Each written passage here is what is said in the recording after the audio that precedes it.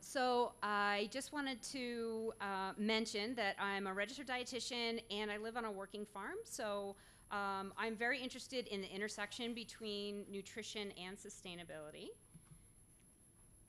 And I thought I'd start with just talking a little bit about what influences the U.S. food policies that we've got going on now. Basically, it's all run by the USDA. So the U.S. Department of Agriculture's main charge is to promote commodity agriculture. So we've got heavy influence from the grain lobby, dairy lobby. That's why you see a glass of milk at my plate instead of a glass of water. We've also got dietitians who are having a voice in things. I can tell you that when I was going through my RD program, almost all my professors were vegetarian and not healthy. And I can get a lot of CEUs by attending vegetarian and vegan, like how to counsel your patients this way. And they're really having a very big influence in our in what's considered healthy. So, and the other thing that's going on is the whole concept of everything in moderation. So that worked great in the 30s when we were trying to get people to eat a wide variety of colors in their vegetables. And today it really does a good job at benefiting companies like Coca-Cola, because if you just say a little bit everything in moderation, then of course you're covered. And the impact is huge as far as our food policies and the trickle-down effect. So SNAP benefits, food labels, and funding for further research is all pretty much based on what comes out of the USDA. And of course, this research just further enforces our established biases. So let's talk about the research that's out there as far as nutrition research. Most of it is based on food frequency questionnaires, which are proven to not work very well. People tend to lie. They tend to overly remember healthy foods and healthy habits, and then they forget, of course, that along with the burger they reported last week, that they also had a large fry, a 72-ounce Coke, and a deep-fried apple pie. They tend to forget that they smoke and drink, and they tend to remember how much they exercise, even if they don't. So there's very few randomized control trials, and the ones that are out there show no benefit at all when meat is excluded. So unfortunately, on the sustainability end, we also have some pretty poor methodology out there. So we've got, cows and all the methane that they're excreting, and unfortunately, the science that's out there pretty much is only looking at emissions, so cow farts. But what they're not really looking at is the full life cycle of what happens when their manure goes into the soil and how beneficial that is for soil health and helping to sequester carbon. So that doesn't really make it into the picture. And I should also mention too that nearly all cattle are grass-fed cattle, so they start their lives out on pasture, and they're not moved to a feedlot operation until the last about 6 months of their life. So when you're looking at which meats are really optimal for environmental benefit, I would argue that even feedlot beef is a better choice than chicken or pork when you're looking at CAFO models, because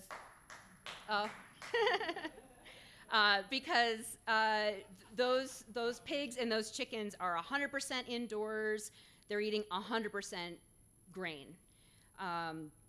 And dairy is a whole nother thing. So I'm not talking about a dairy being a great option as well.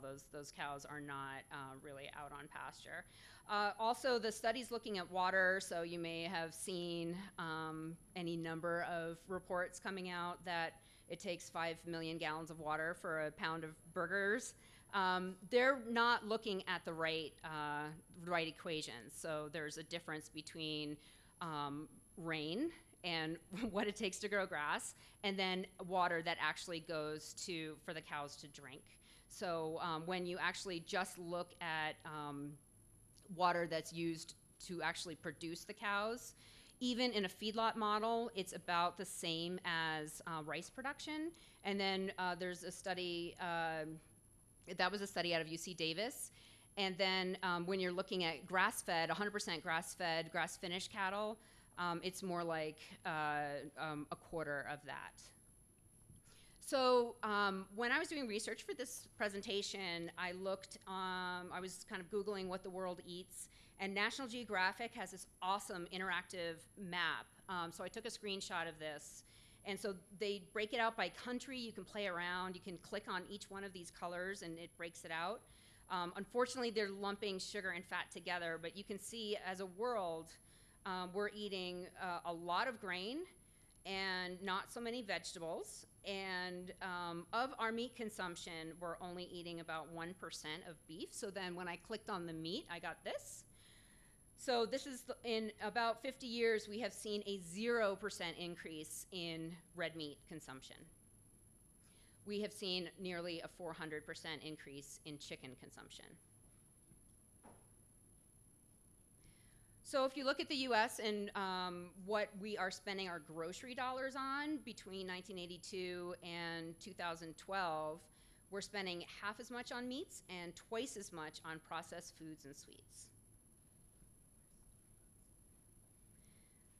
And then nutritionally, if you look at what are the major problems, so the CDC, so this is the US population with deficiencies, we can see that, guess what? Red meat can actually be pretty beneficial for most of these deficiencies. And then according to the WHO, 2 billion people, or 30% of the world's population, are anemic. So of course, in underdeveloped countries, this is frequently exacerbated by infectious disease, but certainly cutting down on our worldwide red meat consumption is not going to help the anemia issue going on across the world. So then when we try to look at sustainability within the US food policy, the problem is there's just no agreed upon standards defining sustainability. And this is just kind of an image I pulled up. But they're not comparing different methods of raising animals. There's different types of eggs out there. So it's really dangerous to be lumping things in categories like this, especially with the poor methodology, as I mentioned earlier. One exciting thing that came out in the spring of this year out of the Paris climate talks was how much soil health really was a major player there. And so I'm encouraged by that because as some of you may know, cattle can actually help solve carbon issues and desertification issues. So it's as this gets a little more worldwide attention, hopefully the vilification of red meat will decrease a little bit. So one of the dangers with talking about sustainability on a global level is that context really matters. So there's different regions have different landscapes to grow different things. For example, Northern Africa, really great for growing olives, not so good for water-intensive crops like lettuce. There's different nutrition needs, and there's different culturally appropriate foods, and we need to pay attention and honor that as well. So even though I'm arguing so much for large herbivores, that's not going to work everywhere. For example, in Peru, we actually have people on our farm that are dying to get back to Peru just so they can have some guinea pig. It's like the when you ask them, like, what are you dying for your mom to make you as soon as you get back home? It's guinea pig. So, which works great in regions that don't have a lot of electricity. So they can't store, half a cow in their fridge. They need an animal that they can slaughter and eat just in that setting. Additionally, in America, there's animals other than herbivores that would also be really great for sustainability, like rabbits. But then you got, again, the whole cultural issue with people just having a problem with eating rabbits. So a lot of studies that are looking at, eating local and, what makes the most sense population-wise are not really looking at the full cycle of what it costs to actually store and process food. So, for example, in a British study, this one actually did look a little bit deeper, and they found that if the apples are eaten straight after production, it makes more sense to eat British apples. But they found that, you know, all the energy used to store those apples, you know, is actually more, uses more greenhouse gases than flying them in from New Zealand in the winter. So that's just, you know, what do? Should we be eating New Zealand apples in the wintertime, or should we maybe be encouraging local farmers to find other ways that are less energy draining, like dehydration or applesauce? So it's just important to, you know, not just discount things and not just look at one aspect. So globally, we are eating more and more of the same foods. And we're seeing that, you know, people are moving to cities. They're having more access to supermarkets and fast food, less time to cook, and less gardening. So we have a more dependence on fewer crops, which is really dangerous. If any of you know about the banana industry, it's quite plagued right now by, you know, we've got the Cavendish banana is the banana you see in the grocery stores. And it's suffering from a disease right now, and all these companies are trying to just find a new monocrop that might be resistant to that disease, instead of maybe thinking about it a little bit differently. And maybe we should, you know, there's tens of hundreds of different types of bananas out there. Maybe we should be looking at, you know, diversifying a little bit. So greater dependence on processed food, fewer crops, just a lot more dangerous. And so what we're seeing now is just a complete monoculture out there as far as agriculture. And I think it's quite dangerous to only be eating about 4 crops with seeds grown from about 1 company. So I just wanted to show an image of a more sustainable model, because, you know, films like Food Inc. and a lot of other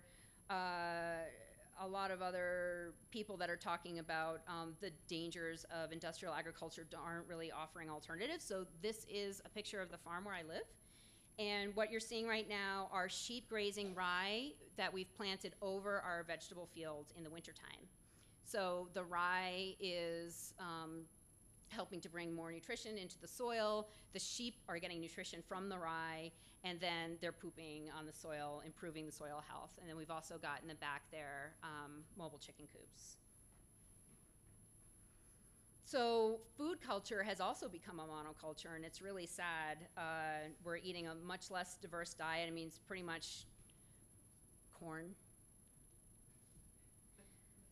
And we're losing small and medium-sized businesses. So, and this is, you know, we're going from something, a beautiful piece of culture, to monoculture. And as people lose their ability to grow food, we can see huge problems. So that's, you know, one of the big issues that's happening in Venezuela right now is no more farms. And they can no longer afford to import the food that they were importing when oil was at a higher price. And now they're actually having forced labor onto farms to make them grow, because there's just no food. So what are the other countries doing? I just thought this was really interesting. There's almost every country has their own version of a food pyramid. We see this food pagoda here. We've got a Japanese spinning top here, and the Italians have a double pyramid. But you can see the influence of America worldwide. And that's one thing I just wanted to bring up too. Like, someone recently asked me, like, why do I care about this? You know, why not just let the vegans, you know, eat their vegan food, and I'll just eat my paleo food, and, you know, just let them alone and everything will be fine. They are having a huge impact on not only what the US is eating, but also everyone's copying the US. So it's really important to care. And the countries and organizations that are trying to bring sustainability into their nutrition fold are doing it in quite a confusing way. So here we've got a double pyramid from the Barilla Center for Food and the Environment. I don't know how a regular consumer would be able to make choices based on this. This is a food hourglass taken from a food pyramid, and I actually kind of like the shape of this one. They've got meat, vegetables, and eggs at the top, fruit and vegetables at the bottom, but this is a meat industry site out of Italy, which I actually really like them. But we've got industry also very, very confused. So in a statement by IKEA, here they are trying to say that, we're going to provide lower carbon alternatives by chicken meatballs and vegetarian meatballs in addition to our regular meatballs. So I'm not sure where horse meat falls into this, but that's IKEA's statement. So I went around and I looked at which countries or which organizations were trying to address both nutrition and sustainability. And so I've listed them here. You can see that it's mostly European countries. We do have Australia and Brazil in here as well. They were all, I wanted to come up with a really beautiful grid saying, okay, this country says this country says this, with little check marks, and it was just a huge spider web. So I was not able to do that. So as I was reading through all the papers, Holland had a really interesting take on it, and basically they're acknowledging here there are hardly any guidelines that combine health and ecological perspectives. Those that do employ different reporting methods, indicators, ecological effects of scale, and research scope. Most of the research is directed towards primary production, like just the growing of grain without actually thinking about what do we have to do to that grain to actually make it edible. And they only found one study that calculated the effects of the entire life cycle, cradle to grave. So nearly all the countries, of course, are saying we need to eat more plant-based, which sounds great to most people, but we have to look at how heavily sprayed are these plants. Are they being eaten in season or out of season? There's incredible food waste with fresh vegetables, so that needs to be dealt with. There's the cost of cold storage. There's the processing, especially of grains. We're hearing from them that, when you eat out, choose vegetarian. I also read in many of the reports that we're not eating enough carbohydrates worldwide, and we're getting too much protein. And so generally, they all pretty much agreed that we should be eating less red meat, of course, because we're eating so much more red meat than ever before. Most of them are recommending about 300 to 500 grams of meat per week, red meat per week. And as I mentioned earlier, that iron deficiency is the greatest nutrient deficiency there is worldwide. They're saying, most of them are saying dairy is important for calcium and iodine. All of them say butter is bad, every single country, for health and for the environment. So even though dairy can be good in some situations, butter's really bad. And then there was a report, a British report that was listing, the pros and cons. So they did have kind of a checklist. So there was, the pros and cons of all these different ways of eating. And when it got to the red meat section, the pros of eating red meat was totally blank. The cons of eating red meat were, better health, better for the environment.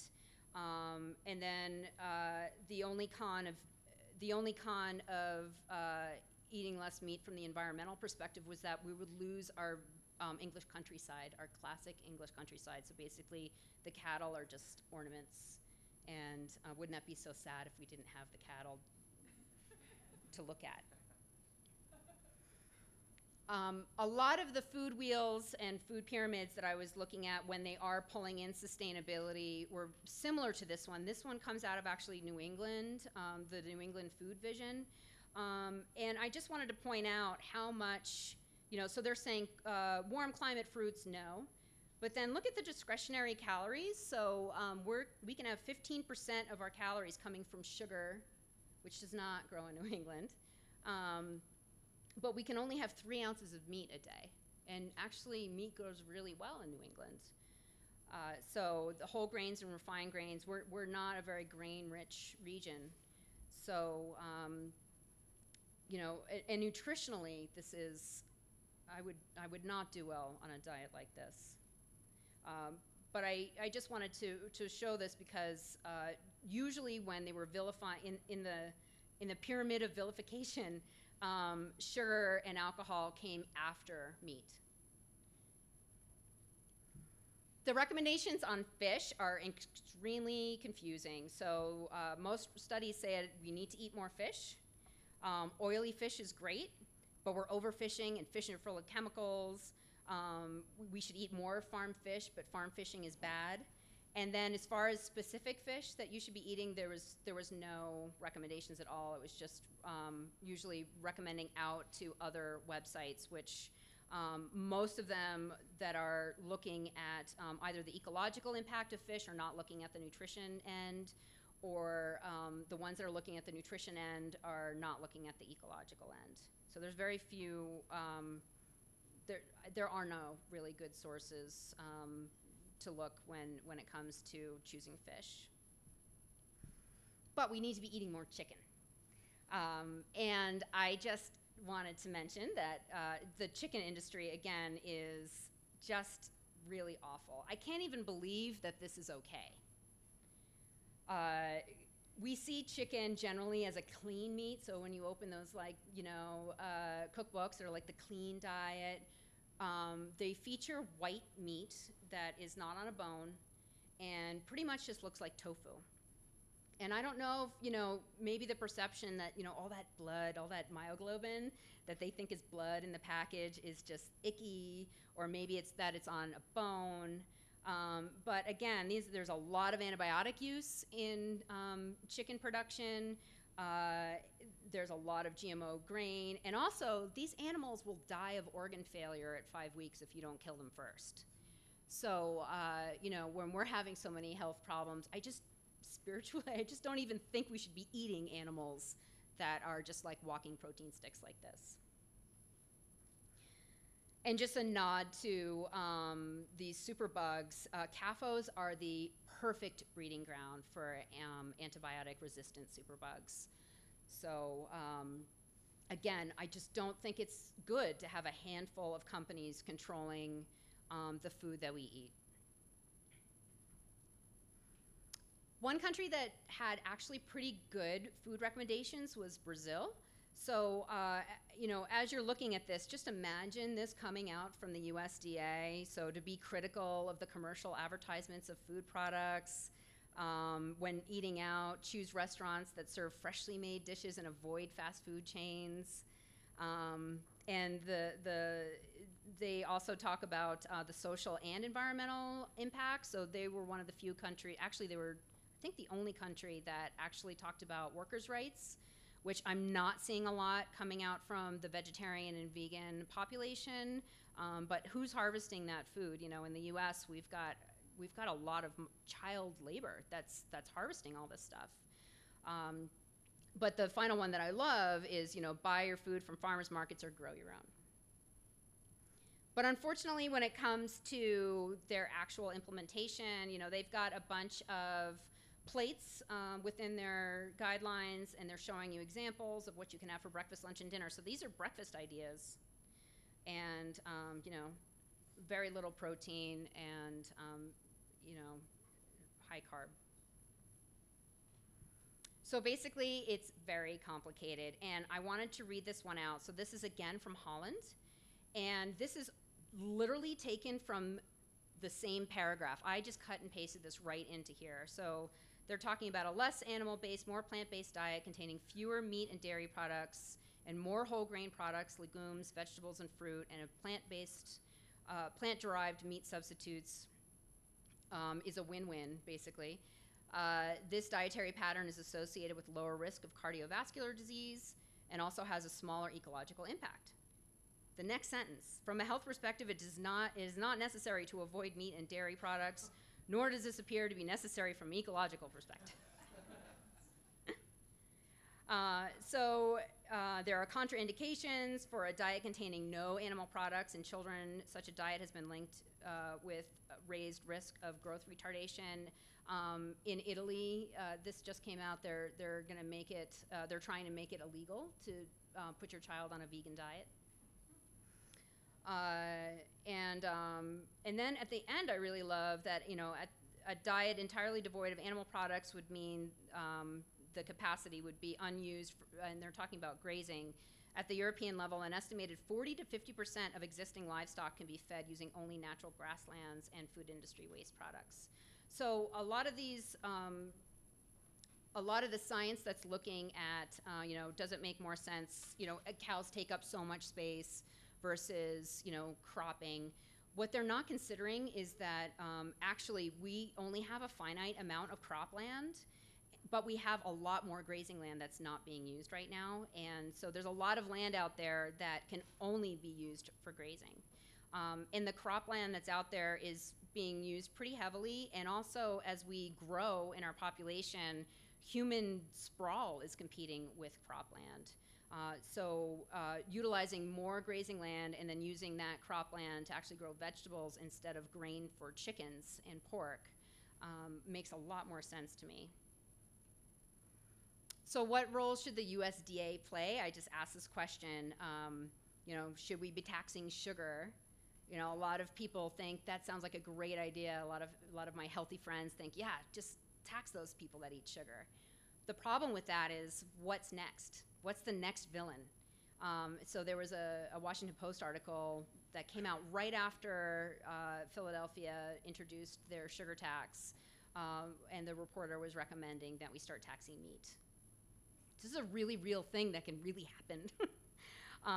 The nutritional recommendations from an organization that is in charge of commodity grains, there are so many countries that are copying our food policy, and we're just relying on very poor science, fear, superstition, and money to guide us. So these are the resources, and this is my final slide. That's it.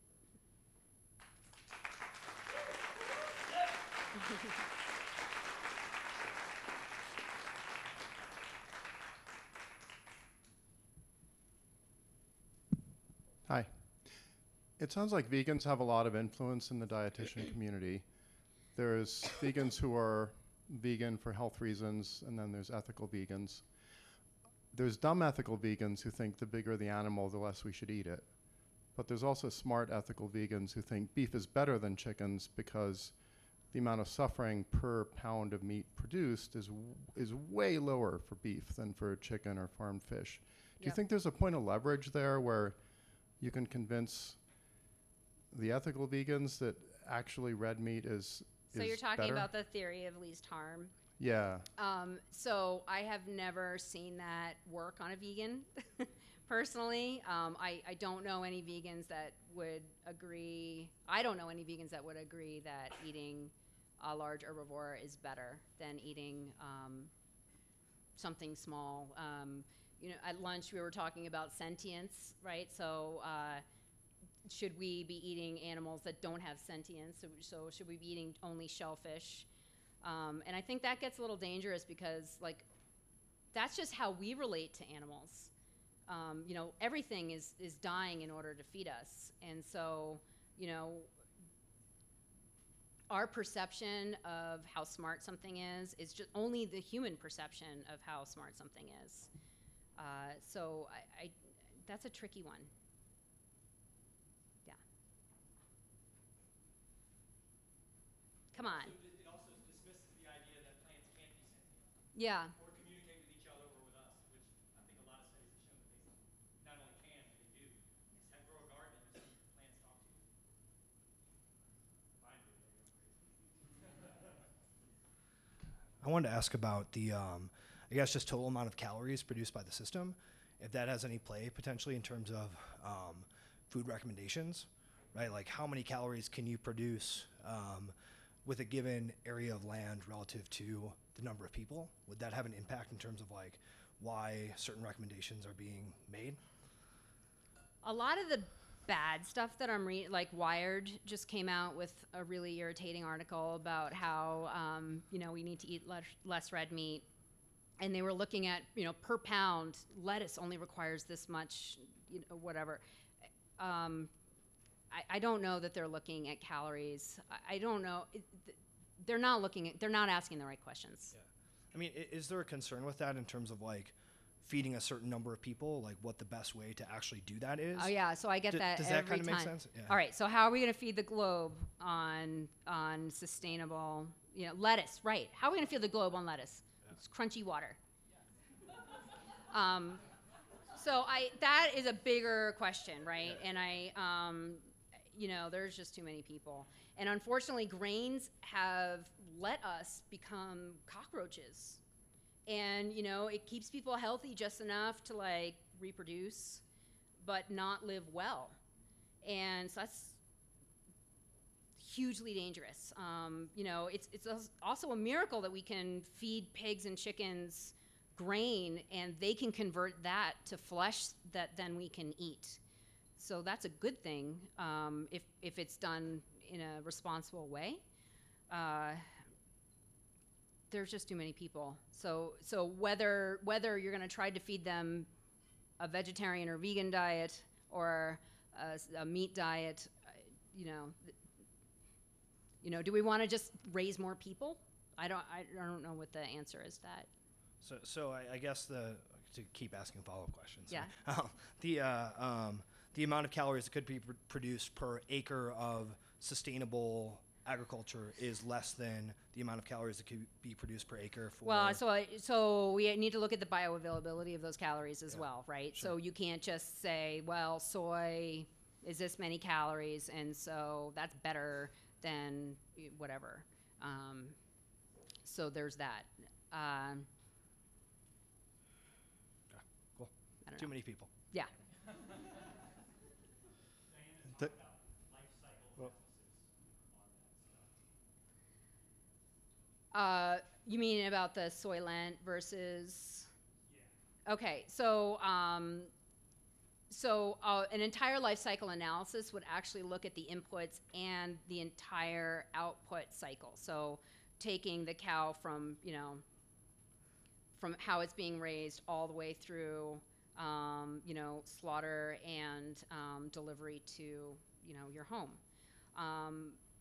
I looked at just the pure cost of a product like Tofurky, and I mean even on just a per ounce level, Tofurky is more expensive than the average grass-fed, grass-finished beef. When then you try to factor in a product like Soylent or Tofurky and think truly about, or even these fake meats that are coming out, right? All these, I think people are thinking that these lab meats are like, boom, lab meat. Like they're not even thinking about what has to go into producing all the wheat and soy and whatever else required as raw materials for a product like Soylent or fake meat. Then you've got the processing. Then you've got, the concrete structure and, all that stuff needed to produce it. Tofurky needs to be packaged and cooled.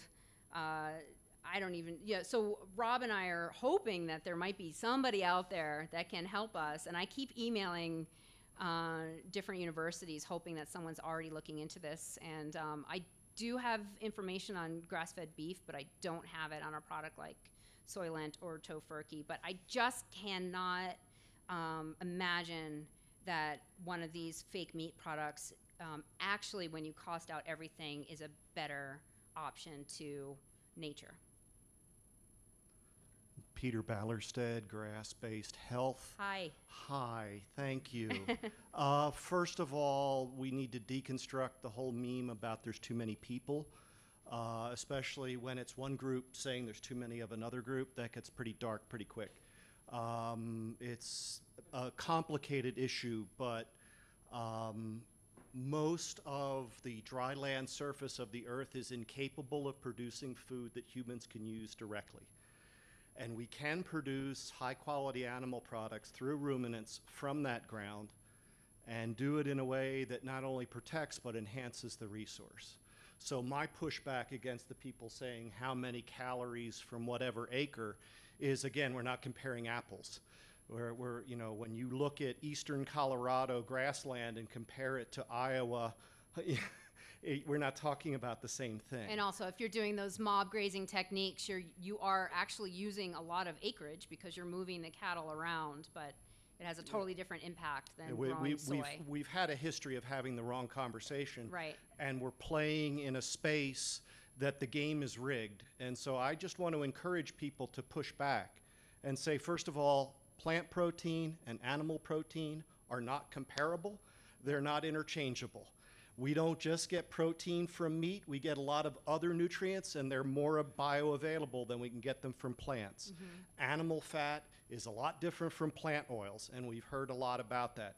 So when we have this conversation, and I encourage everyone to get involved with it because, you know, I'm a geek and I kind of like it, I just think that we've been, as I say, if we're having a conversation about sustainability that doesn't consider societal factors, that doesn't consider the economic burden of chronic illness, and only looks at environmentalist issues, not ecological issues, and there's a difference between those two realms, then we're not really having a conversation about sustainability. We're having a conversation about yet another belief system.